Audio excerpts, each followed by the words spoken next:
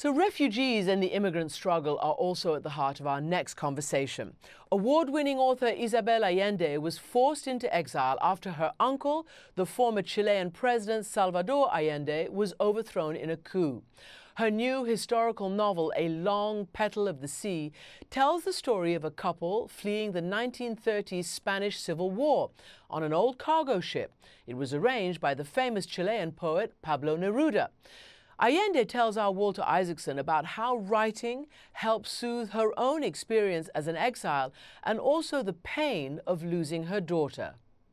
Isabel Allende, thank you for joining us. Oh, thank you for having me, Walter. You know, I had a wonderful time reading A Long Petal of the Sea, and it has a theme that you have in so many of your novels, which is people escaping oppression and trying to find liberation. Tell me, in some ways, near the end of the book, you talk about making an assessment of life at age 80 or so. Are you making an assessment of your life with books like this? No, I just want to tell a story. Yeah. And then I realized after the book is finished that I have been exploring some part of myself. But that's not the intention when I start writing. But you have the plight of the migrant yourself. I mean, you're somebody who had to leave Chile when your relative Salvador Allende was overthrown. You become a refugee. I went to Venezuela with the idea that I would stay there for a little bit and go back to Chile. But the dictatorship lasted 17 years. And the number is very interesting, Walter, because according to statistics, the time a refugee spends away from home is between 17 and 25 years. And those who return usually return to a country that they don't recognize, where they have no place, and they go back without their children or grandchildren who belong in another place. But in this book, your wonderful characters, Victor and Rosario, they go back to Chile, right? They go back first to their own land. Mm-hmm. They go back to Spain after Franco's death. Yeah. And this is what happens to them. After 40 years, they don't belong there. Yeah. There's nobody there that knows them. Mm-hmm. So eventually, they return to Chile, realizing that their roots are now in this other place, Chile. It sort of reflects your own life as a refugee from oppression, but you say more importantly, it reflects our time. A time. Yeah. I think it's in the collective consciousness, like environment, refugees. These are things that are in the air that affect us. Except for the refugee situation is so fraught, so politicized. I mean, Trump wants to build a wall. Others want to accept refugees. I mean, are you trying to sort of help people understand the plight of refugees? I'm not trying to deliver a message, but I know that if you know the person, you know the story, you know the name, you know why that person is seeking asylum, then it's not a number anymore. Then it's not a number that you can stop with a wall. It's a human being that needs something that you can give. What do you think when you hear Trump's rhetoric about build a wall? Well, whatever Trump says makes me sick. So when he says that he wants to build a wall, do they want to build walls all over the world so that the poor and the desperate are left out? What kind of world do we want? Do we want a world for the privileged and another separate world for everybody else? No, I think we need to find global solutions. The problem of immigration and refugees is going to grow with climate change also, plus violence, plus poverty. And I think that first we need to find the causes, why people would leave everything they love, everything that is familiar to them, and go to another place in an adventure that probably ends badly and be received with hostility, if they are received at all. Why? Because they are desperate. So to put oneself in the place of that person would really help. Find the causes in the places of origin, why people have to leave, and try to solve that. There were no Syrian refugees before the war in Syria. And the situation in Central America, the desperate situation of people who are subject to narcos, gangs, corrupt government, failed governments, and we don't remember that the CIA is responsible for many of those governments, for genocides in Central America. because they have supported the wrong people.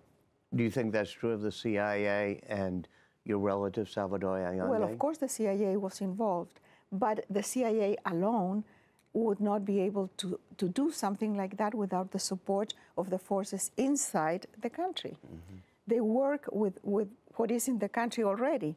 But put yourself in the position around the world these days, whether it's in the United States or Britain or in Europe or whatever, people are saying, wait, we can't take all of these refugees that keep flooding in. What do we do about that? I think that we can find ways of incorporating them and trying to facilitate things so that they can go back to the places of origin. Every refugee wants to go back. I mean, the situation of refugees is different from migrants. People who emigrate to another place usually are young. They are people who are looking for a better life, and they see the future. They have a vision of themselves in the future, and they usually contribute enormously to the places where they go. The United States is the best example of a country built with migrants. The refugee is someone who has been expelled from his place of origin, who is looking back, who never quite adapts because he's hoping to go back and lives in the past. Does that describe you?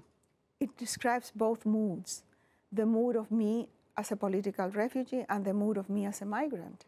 Because I am an immigrant in the United States, and when I came here, I came to stay and to contribute and to give something back. So it was a very different state of mind. Tell me the story when you were young and you were a translator, translating. People have asked so much about that. But you get fired as a translator because? Because I changed a little bit the dialogue and sometimes a little bit the ending. These were romance novels. But you changed the end of Cinderella to make it better. Well, because Cinderella was such a stupid character. She would put up with everything. Why? No, I wanted more feisty heroines. And you were influenced back then by reading the feminist writers of the 70s. Did that help inform your writing? I don't think it informed my writing when I was translating, because I have had this way of thinking since I was 5. There was no feminism in Chile when I was already a feminist. My mother thought that I had some mental problem, and probably I needed some treatment. There maybe was something wrong with me. It was so rare to have someone thinking that male authority had to be questioned. Did becoming an exile change the way you were a writer? It made me a writer. I wouldn't be a writer today if I had not left my country. I would be a journalist, and maybe a lousy journalist, but still a journalist. I would be retired by now. I became a writer, I think, as an exercise in nostalgia, trying to recover the world I had lost, get back the people who were dispersed all over, the memories that were beginning to fade. And one of the most wrenching ones is when you do that with your daughter who died. Describe that process. My daughter had a rare condition called porphyria that should not be fatal. She was in Spain. There was neglect in the hospital. She ended up in a coma first, and then with severe brain damage. And first the hospital hid the whole thing for months. And when finally they gave me back my daughter, she was like almost like a corpse.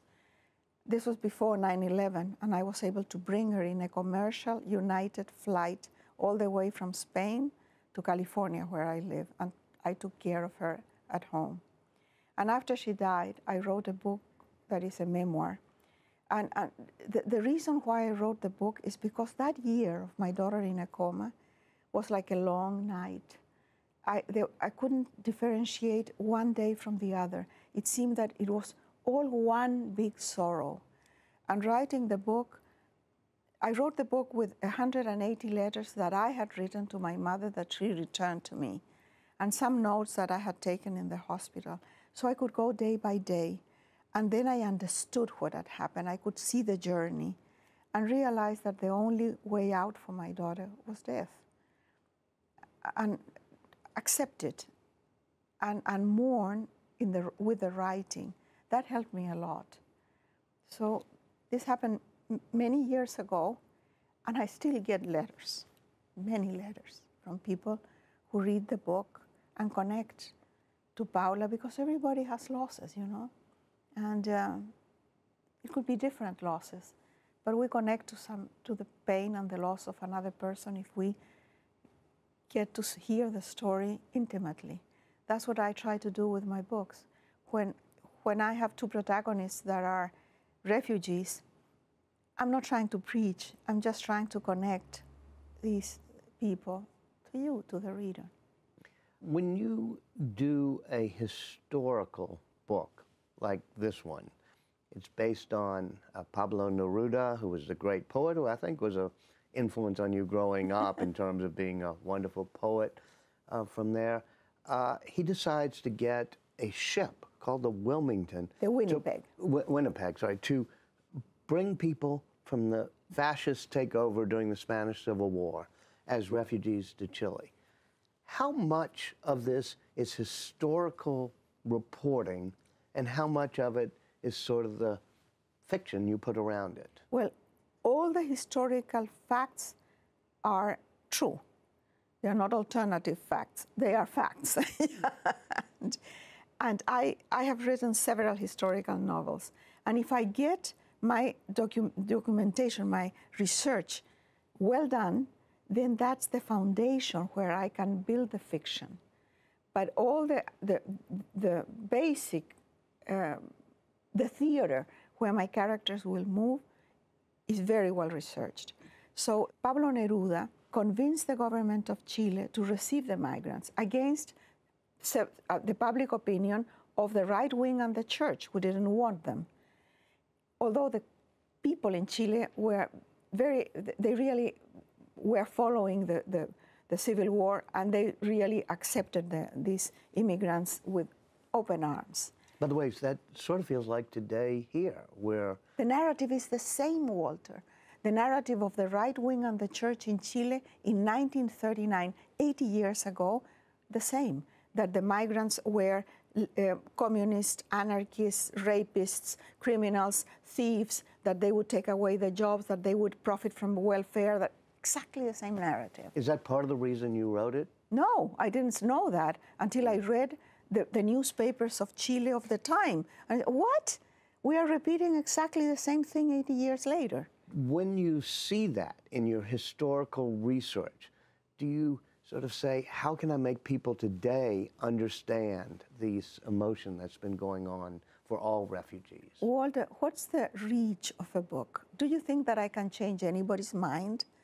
The press, television, politicians, those are the people who can really change people's minds.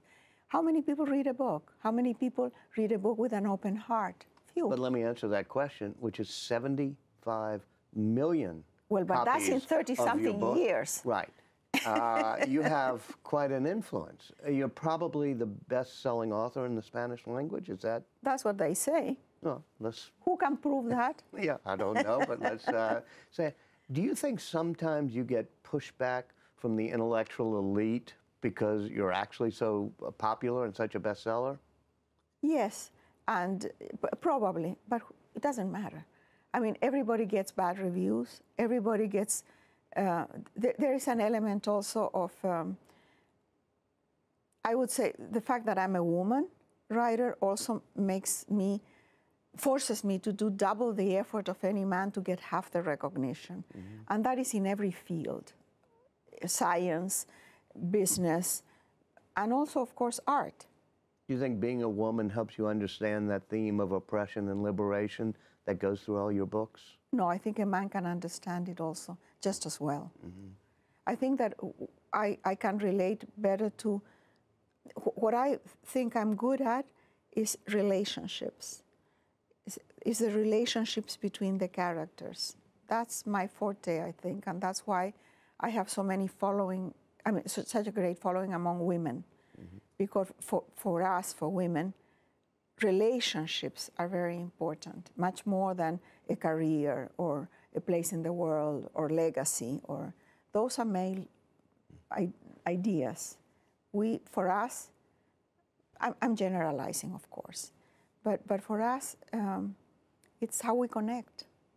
The relationship in this book between Victor and Rosero, it's an odd relationship. Very odd, because it's exactly the opposite of how most love affairs are. It begins with a great passion, and then it turns into, in the best scenario, it turns into a long, good relationship that is more like a friendship. And usually it ends in a marriage of convenience, because why would you divorce? Everything is okay. It would be worse to be alone. This is exactly the opposite. They marry for convenience because they have to get on the ship. Then they have years and years of this friendship that is what I described as being companions. And at the end, they fall madly in love. And some people have asked me, do you think that it's possible to fall madly in love when you are old? Well, I'm 77, Walter, and I am madly in love. You just got married? Yeah, I just got married, so it's possible. Congratulations. Yeah, it's not different from falling in love when you are 20. The only difference is that you don't have time.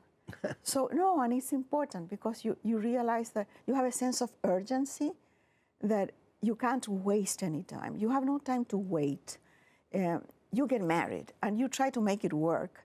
And there's no time for pettiness, for little quarrels, for jealousy, for impatience, for intolerance, for all the things that ruin relationships. What do you think? People could read your books. Everybody in America could read it. What do you think would come away in their heart that would make this country better? Walter, I think that the reader sees in the book what they already have inside. And I can say this because I get so much mail, and for so many years. And when I read the letter, I realize that when the person says, well, you changed my mind, you made me think this way, I realize that that person always had that in the heart or in the mind. And the book just brought it out. And that's the connection. If the person doesn't have that inside, nothing that I write, nothing that I say will change their minds. But your books tend to appeal to the better angels of our nature. Because they are there. The better angels are already inside, Walter. I can't create them. I can just remind people that they have them inside. Isabel Allende, thank you so very much for being with us. Thank you.